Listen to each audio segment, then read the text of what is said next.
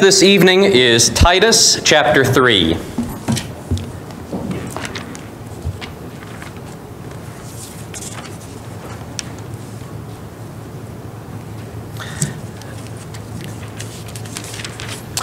Titus 3. Remind them to be submissive to rulers and authorities, to be obedient, to be ready for every good work, to speak evil of no one, to avoid quarreling, to be gentle, and to show perfect courtesy toward all people. For we ourselves were once foolish, disobedient, led astray, slaves to various passions and pleasures, passing our days in malice and envy, hated by others and hating one another.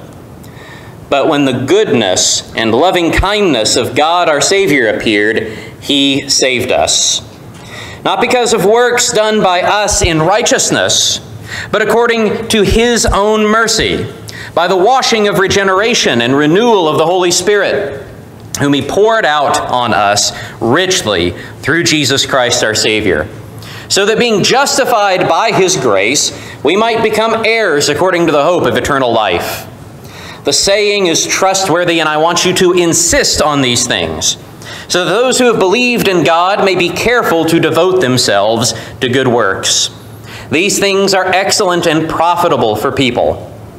But avoid foolish controversies, genealogies, dissensions, and quarrels about the law, for they are unprofitable and worthless.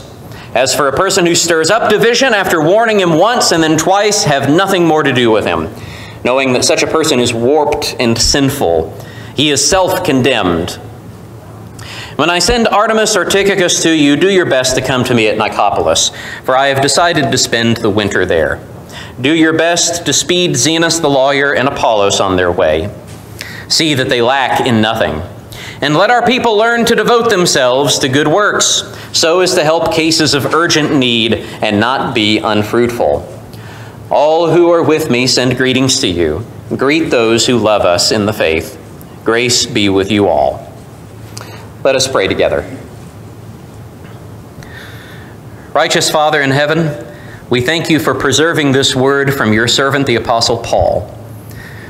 Righteous Father, help us in our day-to-day lives to remember the good news of Jesus Christ, to remember his example, that he did not resist when he was wrongfully accused, when he was wrongfully executed, but he gave himself willingly on our behalf. Help us, Father, to remember that we are called by his name, that we claim to follow him, and that, Father, we should be as willing and as merciful as he was in our service to other people. Righteous Father, we pray that you give us an appetite for good works. Give us fruit in keeping with repentance. For righteous Father, we know that we are a wicked people. We know, Father, that we are given over constantly to sin. We know that we deserve wrath, but you have given us mercy. And Father, we know also that we are not given to do good works. And so, Father, we pray for a greater portion of your Spirit. We pray, Father, for the heart of your Son, that we might learn to respond in faith with the works that you require of us. Help us to have mercy as we have received mercy. It's in Jesus' name that we pray. Amen. So Paul concludes his letter to Titus with more instructions for the church that stem from the good news of Jesus Christ. So you'll remember last week we saw in chapter 2, the focal point of the letter is this message about the grace of God. If you go back to chapter 2, verse 11, for the grace of God has appeared, bringing salvation for all people, training us to renounce ungodliness and worldly passions, to live self-controlled, upright, and godly lives in the present age, waiting for our blessed hope, the appearing of the glory of our great God and Savior Jesus Christ, who gave himself for us to redeem us from all lawlessness and to purify for himself a people for his own possession who are zealous for good works. We talked last week about how a church that is an ordered church, right? As Paul has instructed Titus to go about Crete, ordering the churches, putting everything in good order. What we're ordered towards, what we're ordered around is the gospel of Jesus Christ. And this is the focal point of the whole letter. And what Paul does is he turns around and he presents that gospel all over again in the text that we just read in chapter 3. And he says, I insist, or I want you to insist on these things, rather. All right, so that those who have believed in God may be careful to devote themselves to good works. So he's broadening the scope of the application of the gospel out in this chapter, but it's still focused on the gospel.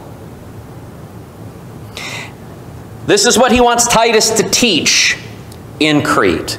That God has saved us in his grace, that he has given us the washing of regeneration, that is baptism, that he's given us the renewal of the Holy Spirit. Now these are certainly things that have already been taught in Crete, in fact have been believed in Crete. Right? You can't have a community of Christians in Crete if they've not even heard the gospel. Right? Just the basic good news of Jesus Christ. They've heard this before, but Paul insists that Titus needs to teach it to them again, because these things are of essential importance. All right, if some of the ideas that we have read in tonight's chapter strike us as pretty basic, pretty fundamental, like the kind of stuff that even your 9-year-old could tell you about the gospel, well, that's because they are. Right? This is really fundamental, basic stuff. And what we learn from Paul's instructions to Titus is that we, the church, need to have the gospel put in front of us constantly. We need to be shown the heart of our faith all the time. We never outgrow hearing the gospel. Right? There's not going to be a point in this life, no matter how many times you have heard the gospel presented, there's never going to be a point where you have heard it enough. And the lesson of the gospel that Paul focuses on, the application of the gospel that Paul focuses on in tonight's reading, is that we ought to have mercy on others as God has had mercy on us. You look at what Paul says. We ourselves were once foolish, disobedient, led astray, slaves to various passions and pleasures, passing our days in malice and envy, hated by others and hating one another. We deserved and still do deserve condemnation. But God showed us mercy. Not because of our righteousness, not because of things that we have done, but because of his loving kindness. And because we are sinners who have received God's mercy, our behavior towards others should be ruled by mercy, should be ruled by sympathy, because we know what it's like to be lost sinners, or at least we ought to know, we ought to remember. We know what it is like to receive mercy instead of judgment. Again, at least we ought to know. If we've forgotten, we're in bad trouble, if we've ever forgotten that. And that is why Paul says we need to be constantly reminded of these things. In this, we're like Israel, and we would do well to remember their example. Remember what's written in the law in Deuteronomy chapter 9, beginning in verse 6. It's written, "Know therefore that the Lord your God is not giving you this good land to possess because of your righteousness. For you are a stubborn people. Remember and do not forget how you provoked the Lord your God to wrath in the wilderness. From the day you came out of the land of Egypt until you came into this place, you have been rebellious against the Lord." The warning is also for us to remember, we're not far off from Israel. In fact, Paul teaches us elsewhere that we are grafted into Israel. We're part of this story. We are a stubborn, stiff-necked people. And Israel likewise was to treat outsiders with sympathy. The law commands, "You shall not wrong a sojourner or oppress him, for you were sojourners in the land of Egypt." Israel was to look back at their own experience and recognize, all right, we used to be such as these people, and God had mercy on us, so we ought to have mercy on them. And we can see, the reason why I bring up the example of Israel is because we've got their whole history there in front of us. It's preserved for us. We can see what happens to a people who forget this lesson. A people who begin to think that it was because of their righteousness that they took over the promised land. A people who are not devoted to good works because of the mercy that they have received from God. In fact, we're about to see that real up close as we're entering into our study of Judges in the morning class. When Israel forgets that, and this is still true for us today, when you forget the mercy that God has shown you, whenever you refuse to show mercy to others, right, that is whenever you really need to start fearing the Lord. In fact, remember the parable of our Lord, who told about a man who owed a great debt and it was forgiven him. And then he turns around and he goes out and he finds a man who owes him a much smaller debt and practically strangles it out of him. And would we dare to behave as that man did? And so we must be peaceable and loving people who are zealous for good works.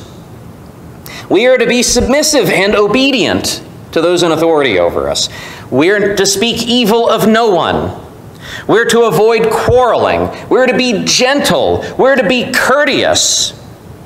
In fact, Paul says, perfectly courteous. Now, we're not being squishy or liberal whenever we say these kinds of things. We're just quoting the Apostle Paul in saying these things.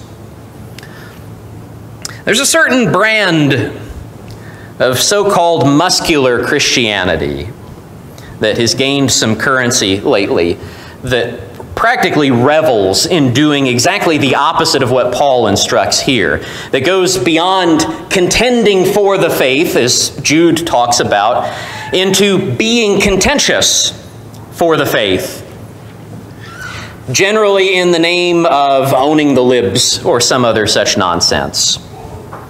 Now, there's no question, based on our reading of 1 Timothy and of Titus so far, that we are to stand against false doctrine and speculative teaching in the churches. Right? That's not what we're talking about. But our relationship to outsiders, our participation in the culture around us, is to be ruled by these qualities that Paul relates to Titus. Submissiveness, obedience, being gentle, being courteous, not being quarrelsome. And even when we are standing against error in the church, we're to recognize that we're doing that in part because error divides God's church. This is why Paul forbids foolish controversies, genealogies, dissensions, quarrels about the law. He says that such a person stirs up division. And such a person ought to be warned and then put out of the church for it. The thing for us is that we should do nothing from some misplaced desire to own anybody. Where we act from is the cross. That's what everything is ordered around and ordered toward. So the call this evening is to submit ourselves to the instructions of the Apostle Paul. To let our behavior be in accordance with the mercy that we have received in Jesus Christ.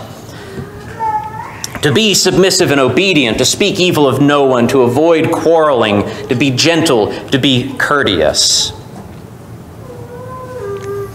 Because if we will not show mercy on others, then our Lord will not show mercy on us. The mercy of God is available to all through the blood of Jesus Christ. That's the good news that we proclaim. We were all lost in sin, we were all dead, and yet we can be made alive again in Christ.